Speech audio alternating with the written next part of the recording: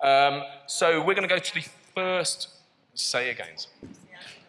Okay, so Tim, here we go. Here's our first question from Harry. Tim. Is class 5 years old? What can you see out of your windows? So Tim, what can you see out of your windows was the question.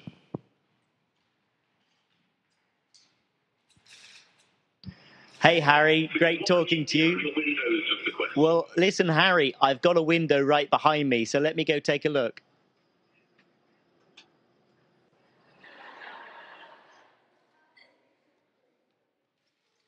Okay, Harry, at the moment, we are in the middle of the Atlantic Ocean, but I can see that we are coming up on the coast of Africa.